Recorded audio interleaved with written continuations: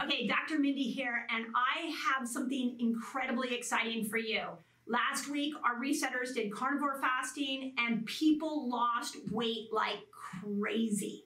So I want to show you the reason why, and it's not what you think. Now, I said this in the video you're about to hear. If you're a vegetarian, hold on, because some of you are going to do well with the vegetarian diet, some of you are going to do well with the carnivore diet, and in this video, I'm going to explain why.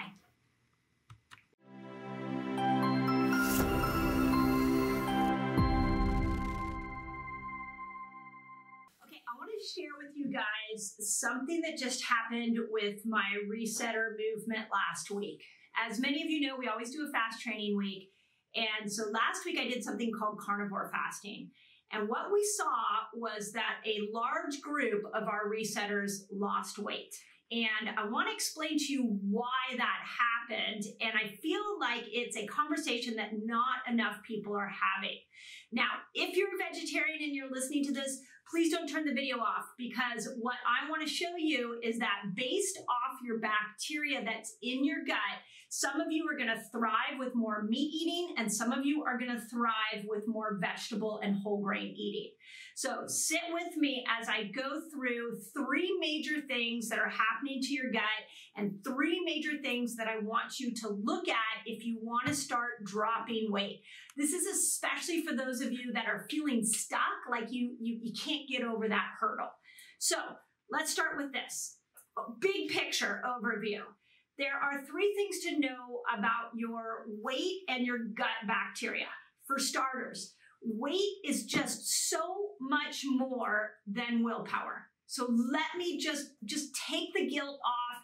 Weight is there's so much more to this picture. So, and one of those pieces is that you have bacteria in your gut that control blood sugar, and you have a phylum of bacteria that control how much of the calories you consume get stored as fat. So for those of you that are like, I'm doing everything and it's not coming off, this video is for you, and I want you to start thinking about your gut bacteria. So think beyond fasting, think beyond the calorie counting, think beyond exercise, and let's look at your gut microbiome. Okay, second piece, mind-blowing piece for some of you is your gut microbiome. The majority of the bacteria you have in your gut, they were handed down to you from your mother, and then those were either made better or made worse, usually within the first 3 years of your life. So the first 3 years is when you are starting to grow your own garden of microbiome in the gut that's either going to serve you well or not serve you well. This is important for those of you who look at family members and you're like, well, mom was overweight, sister's overweight, so I guess I'm doomed to be overweight. What if it's not genetics? What if it's the bacteria that got handed down? Third thing is that today's modern life is changing the ratio of good bacteria to bad bacteria. So for example, antibiotics. Antibiotic anything, every round of antibiotics you've been on, every meat you've eaten with antibiotics decimates your bacteria and starts to create an imbalance in your bacterial profile. Environmental pollutants, heavy metals, fake foods, omega-3 oils, stress, all of that is setting your bacteria up for a scenario where you will hold on to weight no matter what you do. Okay, so that's my first three big picture items here. Okay, there are three things I want you to look at.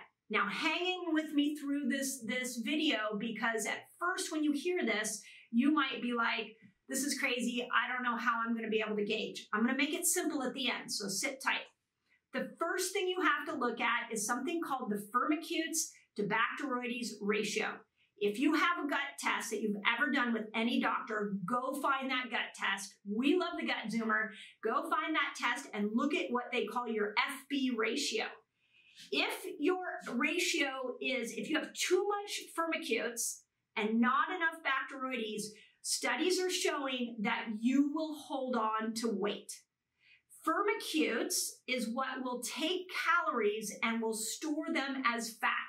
So you do not want more firmicutes than Bacteroides. You do not want that ratio to be where it's accelerating the firmicutes, okay?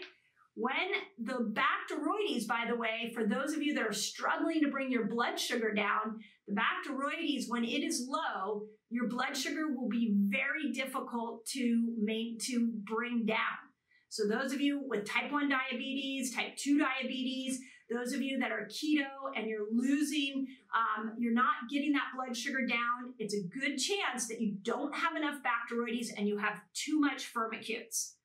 Okay, how did you get too many Firmicutes? Well, we're back at modern life. So antibiotics, again, creates an environment where Firmicutes will increase. Heavy metals. Those of you who've been through our heavy metal detox, you know that when you detox those metals, that you start to drop weight.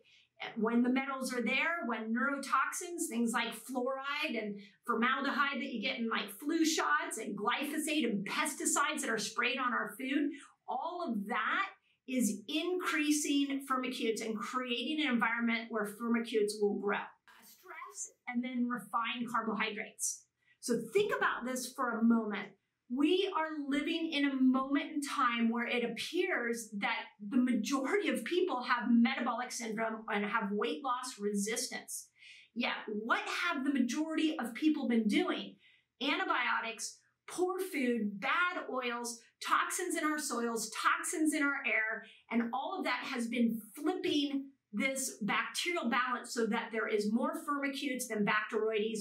That person now gains weight and they get frustrated because they go on every single diet and they can't get that diet to change. They can't get their weight to budge. If that is you, I'm going to give you some ideas to flip it back. First idea, and this is just keep an open mind as I tell you this. If you know this could potentially be you, you are going to thrive with more of a meat-based diet.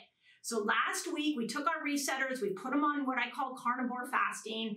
We've got hundreds of thousands of people that participated in the experiment, and holy cow, did people lose weight. It was unreal how people dropped up to 10 pounds in 5 days. And so many people were like, what? How did this happen? I've been trying to keep protein down because I'm trying to stimulate autophagy. How did this happen? I can tell you for myself, I'm on the 6th day of carnivore fasting, and sure enough, I feel like my body's just dropping weight, my energy's up, my ketones are up. I did a stool test last week before I went on carnivore fasting. I'm doing another stool test tomorrow, so stay tuned to my channel. I'm going to show you what happened to my Bacteroides Firmicutes balance from going carnivore. But if you know you've been on lots of antibiotics, you know you've had a lot of crappy food, you know you've got a lot of toxins, my first recommendation is just try carnivore fasting for a couple of days and see if you drop weight. If you drop weight, that might be a sign that you need to bring that into your variation. I'm not a fan of carnivore fasting forever, but I am a fan of it as a way to use as a splash to start to change this microbiome balance. Okay, number 2, there is another ratio, and it's called your Prevotella bacteria to your Bacteroides, or what they call the PB ratio. Now, there was a study done on the PB ratio. It was out of the University of Copenhagen, and what they did is for 26 weeks, they had people eat fruit, vegetable, fibers, and whole grains. And what they found is, the study was done on about 60 people, but it's a human study. And what they found is 50% of the people lost in 26 weeks, they lost 7 pounds. And the other half of the people lost 3.5 pounds. And when they went to look at the microbiome, the difference between the people that lost more weight, the ones who lost 7 pounds compared to the 3, they had a high PB ratio, okay? So now you're listening to this and you might be like, well, that doesn't really help me. I don't know what my PB ratio is. So I'll talk about that in a moment. But what I can tell you is that if you have this high ratio, you are going to do really well on a vegan diet. you are going to do really well on fruits, vegetables, whole grains. You're going to keep your weight where you want it to be. So test it.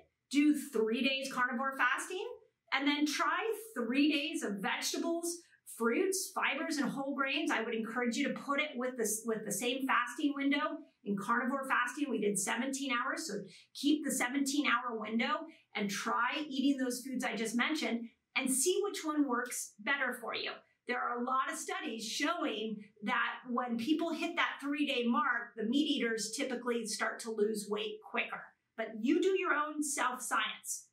Okay, third thing, there are multiple studies showing that the more diverse your microbiome is, the more regulated your blood glucose will be. It's going to help you get into ketosis better, and it's going to help you lose weight. So really cool study that they did where they took 77 pairs of twins, one that was normal weight, one that was obese, and they looked at their bacteria and they tried to figure out why the one was obese. Same genetics, same mom, so they came through with the same bacteria. Why did one gain weight and not the other? And what they found is it was diversity of their bacteria, their gut microbiome. So again, our Gut Zoomer tests this and it'll tell you if you have diversity. So one way to increase your diversity is just to start eating different foods. So if you find meat is really easy for you, don't just eat hamburger, or beef, don't just eat chicken, like launch into some buffalo and some venison and some goat and like different fishes and try to expand that. If you find the vegan or vegetarian diet works really well for you, don't just eat the same vegetables over and over again. You got to widen your diet. That's how you improve diversity. And by the way, what kills diversity? Antibiotics. So every round of antibiotic you are on, you are increasing Firmicutes, you are decreasing Bacteroides, and you are killing the diversity of your gut. Can you see in an antibiotic-loving culture why we have an obesity problem? Now, I want to put a bonus thought in here before I kind of give you a final steps on what to do. I wanted to understand what fasts do best for the gut and what fast will change the microbiome the best. Turns out there's 2 studies. They're both mouse studies, so I just want to put that out there. 16-hour study shows that when you fast consistently for 16 hours, they start to see more growth of good bacteria in your gut. It enhances the diversity. At 24 hours of fasting, we start to see that stem cells get repaired. So the internal mucosal lining of your gut starts to repair. So if you suspect that your weight loss is a gut issue, then I would encourage you to at least be fasting 16 hours every day, and once a week throw in a 24-hour fast so you can get those stem cells. Okay, now what do you do with all this information? So the first thing that I will tell you is experiment with those 2 different types of eating. Do it for a 3 to 5 day period. I like 5 days. Try 5 days of carnivore fasting, and then try 5 days of vegan with 17 hours of fasting, and just see which one you lose weight more on. Second thing, run a Gut Zoomer. My Gut Zoomer, I flippin' love this test because I can look right at that test and I can say, yep, these ratios are off. This is the diet you want to be doing. So if you want to know more about our Gut Zoomer, just put Gut Zoomer in the comment and we'll send you a link. Last thing, we are doing a metabolic reset in the middle of July. We do them every other month.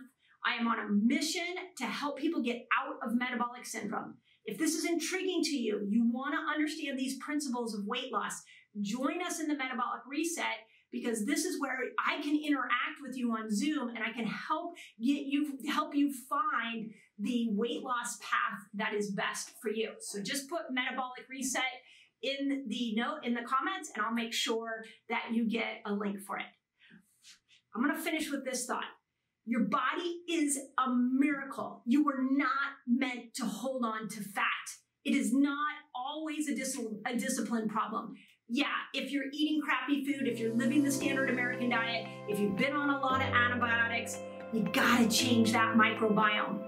But stay tuned, because on Friday, I'm going to be putting out a video on the 5 steps that I recommend to unstick you from weight loss. And I'll show you that there are so many things you can do. And the conversation I want to get started, the idea I want to get implanted into your head is that you're not out of answers. And one of your answers may be your microbiome.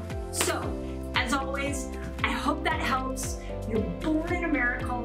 Don't give up on yourself. Keep questioning. Keep asking for answers. Keep looking for that perfect diet for you, because everybody has their own path to weight loss. Everybody. So I want to teach you how to find your path. And as always, I hope that helps.